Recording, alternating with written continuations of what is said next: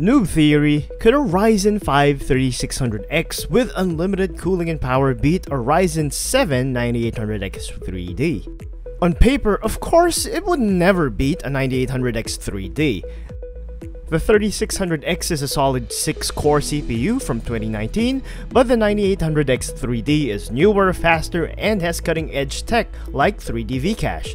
That extra cache massively boosts gaming performance, and no amount of overclocking can give the 3600X the same architecture.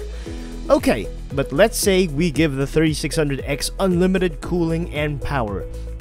Sure, you could overclock it to insane gigahertz without it melting down. You'd see big gains, maybe even shock people in benchmarks.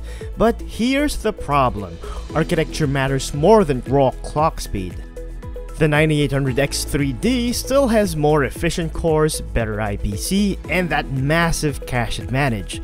The 3600X just can't magically process instructions the way the newer chip can, no matter how cold or juiced it gets. So even in this noob theory, the 3600X wouldn't beat the 9800X 3D.